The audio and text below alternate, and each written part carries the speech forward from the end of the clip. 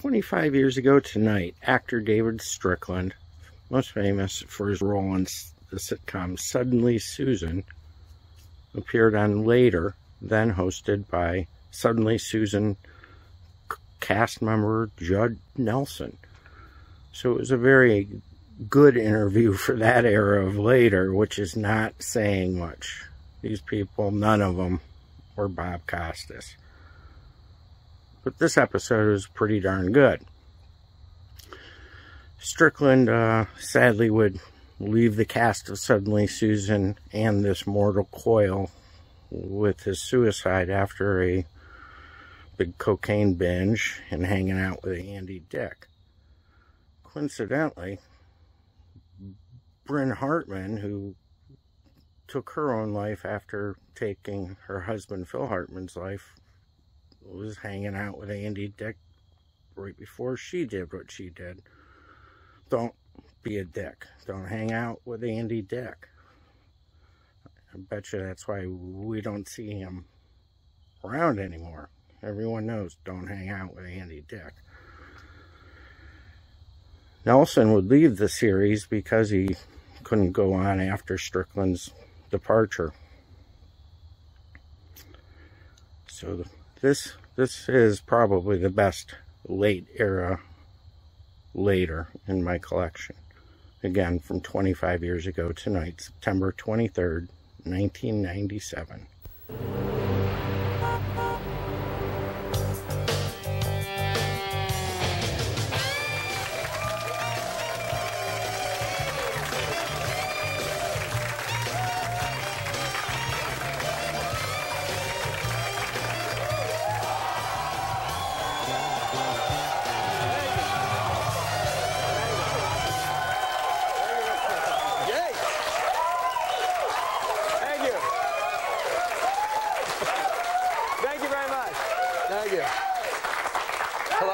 Welcome to Later. I'm Judd Nelson.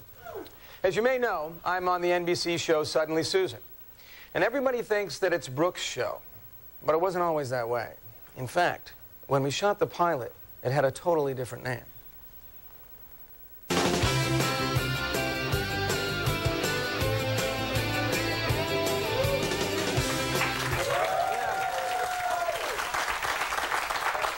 Yeah, you know, I know. It just sounds better, doesn't it? But then there was this other show I got bumped from. Maybe you've heard of it.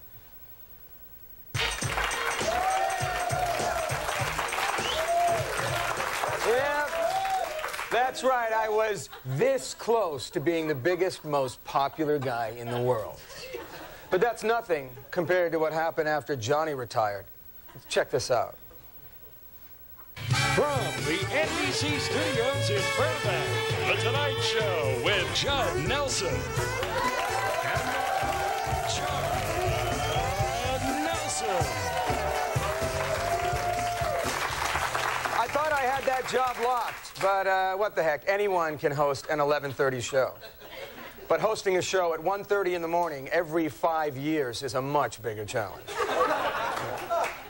Now, you've seen my guest tonight in shows like Roseanne, Sister Sister, and Mad About You. He currently plays the Generation X music critic on Suddenly Susan, and I play his boss. Here's a clip. Hey, Suze. What are you doing here, Todd? Nothing. Just picking up the new issue of Saltwater Sports Fisherman. Nice ears. All right, look, if you must know, I'm doing an article on this whole Trekkie obsession. Todd, he's here. Bones is here. Be right there. Please welcome David Strickland.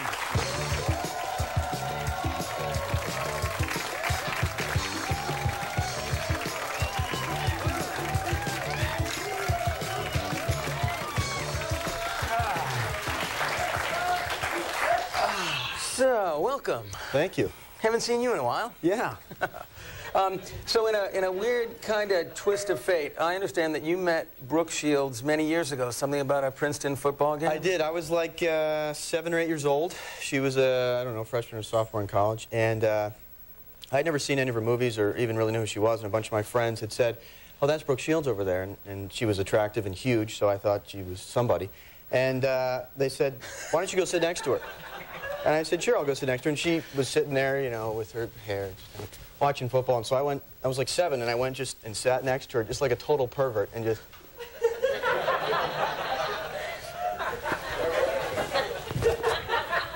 And then I told her the story, like, you know, when we met, and she just thought, oh, that's you. She, like, remembered that I was... Do you remember? Yeah, I was like a 7-year-old pervert. I also understand that you had a very memorable audition for Suddenly Susan. Well, I went in, and Brooke was there to, like, meet all the actors, and she was, I guess, late, and so I just kept getting more and more nervous. So I go in, and in between when I'd gone in, a kid had thrown up next door at another audition, like some 7 or 8-year-old kid. So I thought, well, that's a good story to go in and tell, that this young kid had thrown up in the office. So I go into the audition, and hey, how you doing? Nothing. Good. Anyway, so this kid threw up next door, and you know, he was nervous, and he threw up. Nothing. So, and then I say, well, in a footnote, he got the job. Nothing. And so then, you know, I'm just sitting there, okay, okay. And they're like, are you ready to start? And I said, I think I'm going to throw up. Because, I mean, they literally, it's a comedy, and these people didn't laugh, they didn't say anything, and Brooke just, you know, sat there again. Huge. So. Well, you got the job. But I got the job, yeah. Now, listen, on the show, you play a Gen X music critic. Now, do you feel any kind of responsibility to represent the entire Generation X? I hope not as my character. I don't know. I heard something that, like, generations before had sex, drugs, and rock and roll, and we have masturbation, crack, and Hanson. So if I represent that generation... Hanson, that's that all-girls band, right? Yeah. Yeah, now, you play a character that is celibate for a while on the show. Yeah. Now, was that tough to play? Well, I never quite understood why he was celibate. I think they wanted to just have him sort of explode, you know, by having sex on it. But it lasted... Metaphorically. Yeah. Yeah, okay. But it lasted like a week. I was celibate for a week, and then the next episode, I think it was something, a little snafu there. They thought it was going to be something funny. And you had an affair with someone else on the show? I had sex with, well, first I had sex with a girl when I saved her life at at some concert or something. I Heimlicked her. Before we had sex. Okay, of course. And then...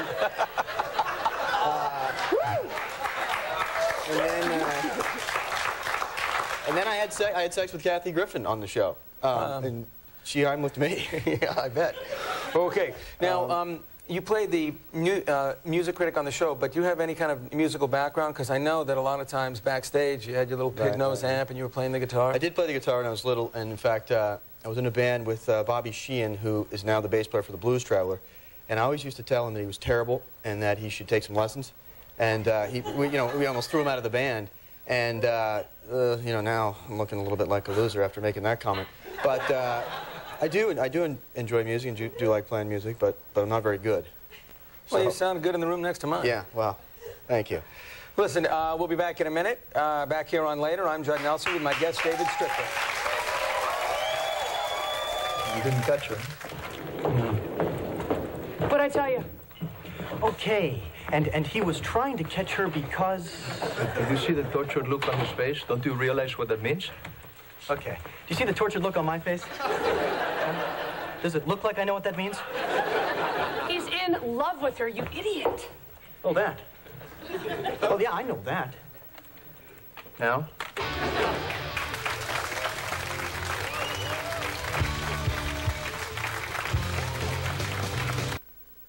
Well, here's to us. Here's to a great filmmaker. Ow. And here's to... Mm-hmm.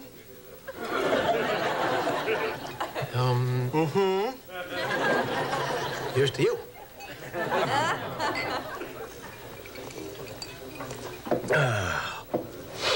Oh, all right. I love you, man.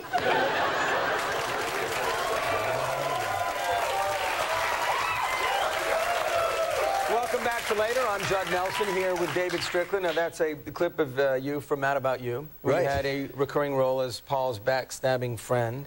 Now, do you think that you would have done more episodes if you were a nice character as opposed to the not nice character? Actually, it was originally, I didn't have any lines the first episode. It was such a great show, I decided to work on the show doing nothing, and all I had was a laugh. And it was just, he was supposed to suggest something, and I was just supposed to go, but I didn't stop at that. I went, and I just kept laughing the whole time. I got a call next week. He said, he really liked the way you laugh. Will you come back, and we'll write you some lines. And then from that, I did 7 episodes, just from having no lines and laughing. So then he wrote me off, though. Well, you also worked on the Roseanne show. Now, how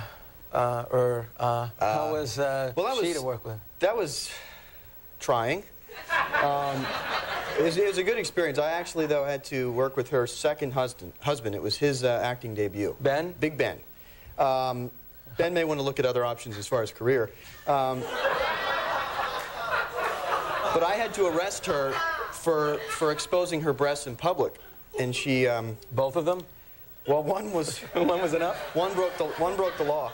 She said to me in the second take, I'm going to do something a little different because you can't really show the boobs.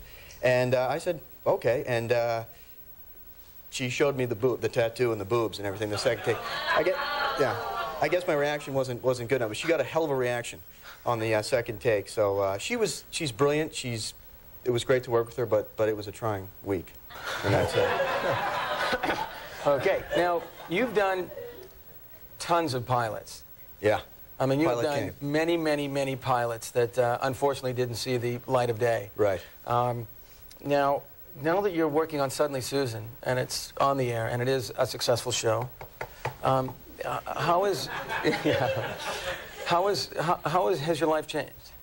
Well, I think you're forced to sort of grow up a little bit. I think when I was doing all these pilots and stuff, I felt very not having any direction, and this has sort of forced me to be a little bit more responsible. It's nice to have a steady gig, but at the same point, it's just you realize it could end, and so not to bring the whole show down, but it's done a lot that way as far as just making me, you know. But I mean, did you aware. ever get discouraged when things weren't working out? And if so, what made you keep trying? I really don't know. I think about that a lot. I definitely get discouraged a lot. I still get discouraged sometimes. I think it's just striving for perfection. You're never going to quite maybe be satisfied, which is a good trait, and at the same time, it can also be something that's bad. But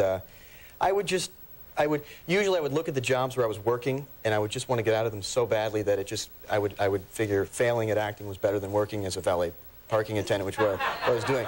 So it was, you know. Not that being a valet parking attendant is in any way not at all, a bad thing to do or to strive to do. No, but for the rest of my life, for the rest of my life. The show's on at 1:30 in the morning. Who's watching it? The guys when they get home from work. But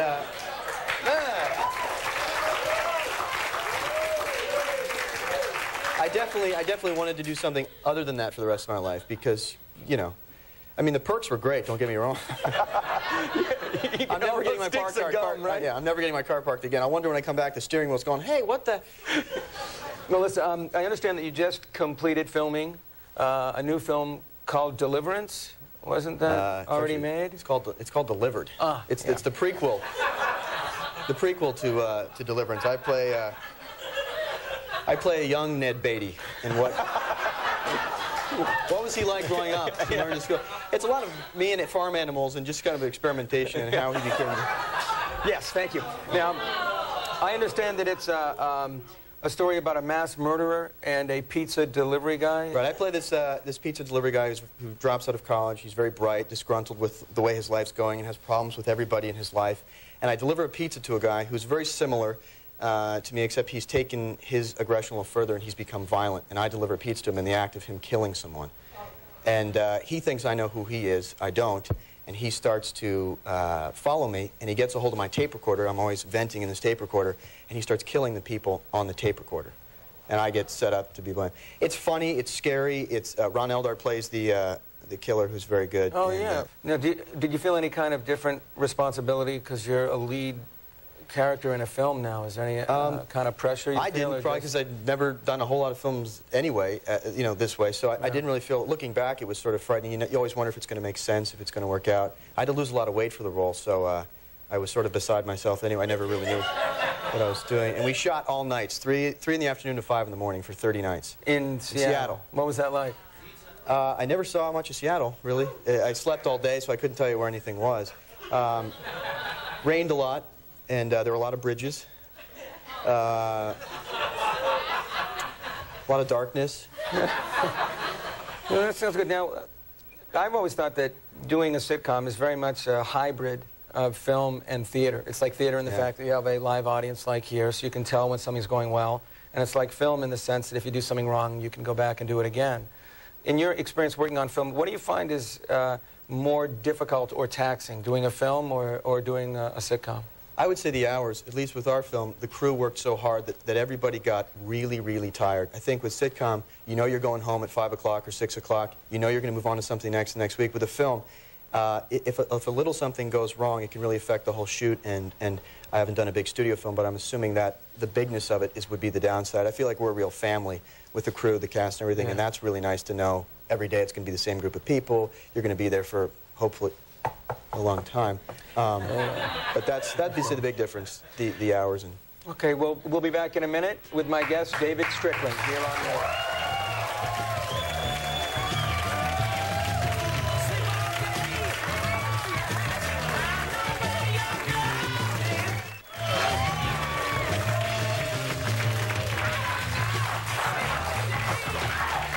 Welcome back. This is Later, and I'm Judd Nelson here with David Strickland.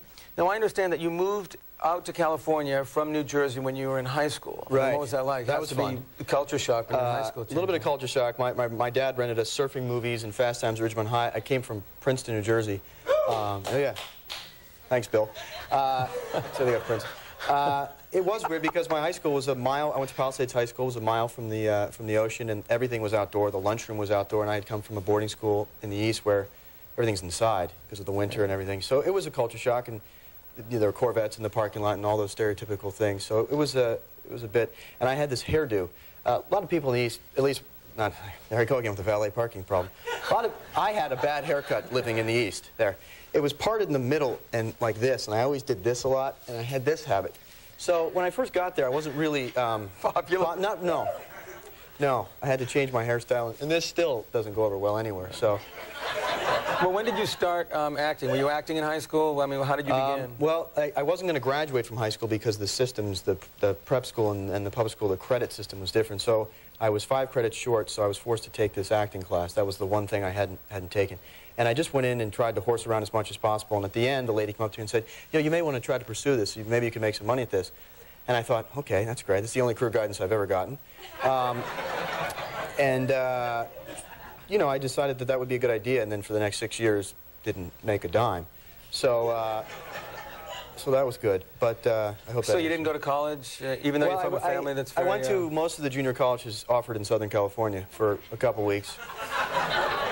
I never really found one I liked, so I went to. Okay, I don't really care for the teachers here, so I just tried a bunch of different ones. Now, is it true that you've done something like 65 student films? I mean, were you looking for a free meal? Yeah, actually I was. Well, I kept thinking that the next one, you know, somebody would come down to the screening and somebody would say, hey, this guy, you know, maybe we could do something.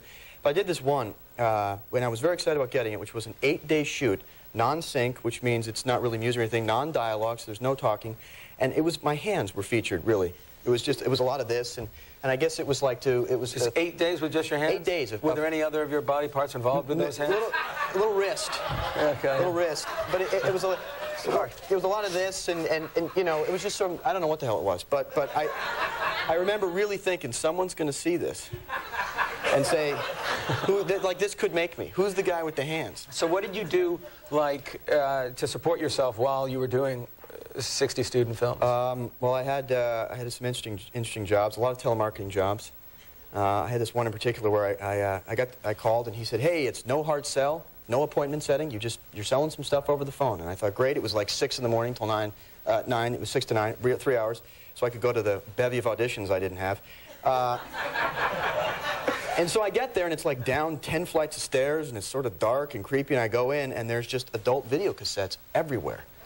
And these guys are on the phone selling adult video cassettes to like the East Coast and video stores. And I mean, I don't, you know, no, the acting is superior. I'm telling you, it's really good. Ron Jeremy does this thing, and no, he's really, no, you got to see it. It's really, really good. And they're all doing this, and I'm like, just trapped.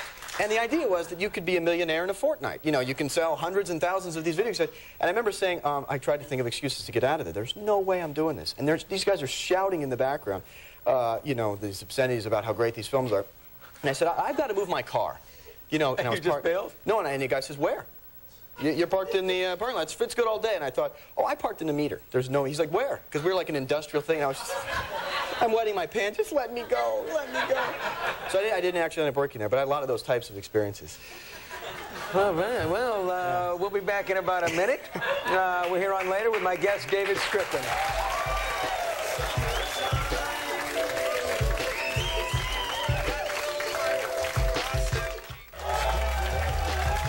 Welcome back to Later. I'm Judd Nelson here with David Strickland.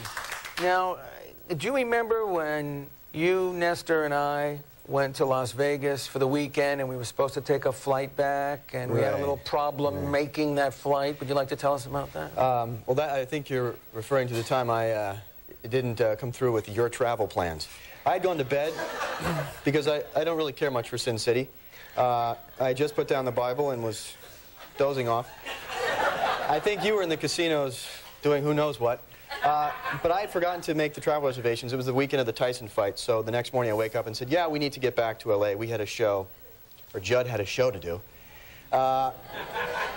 Is that the show you're also on? Right, the show that I sometimes am on. Yeah. So I called the travel agent, or the airlines. Every flight is booked. We could fly to, like, Portugal and then, you know, via something else and be back next Thursday.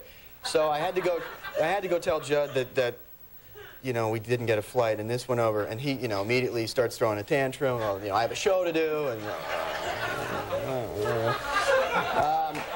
so Judd says he's going to rent a car, and if you've never driven with Judd, we can make it, you know, a 5-hour trip would be what, about an hour? So they forced me to sit in the back seat. They're not giving me any snacks, everything. They're eating pretzels. No, you had to eat. Oh, no, the guy, he had to eat like every 30 miles, or he was having a hypoglycemic attack. I was starving. Well, yeah, and they're eating Tostitos and dip, and I'm in the front.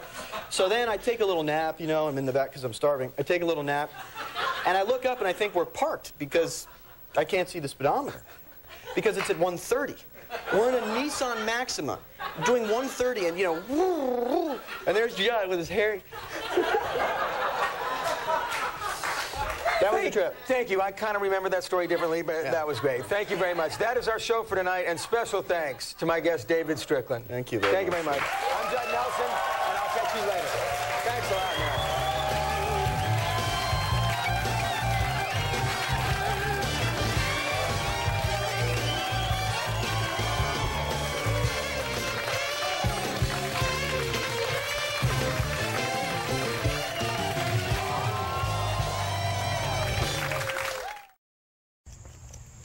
Thanks for watching Cleveland Live Music. It's awfully bright out here. I'd click on another one of my videos. Quit looking into the sun. Your mother told you not to do that. Please hit the subscribe button. And if you want to support the channel more, there's GoFundMe and Patreon information in the video descriptions. Ooh, ooh!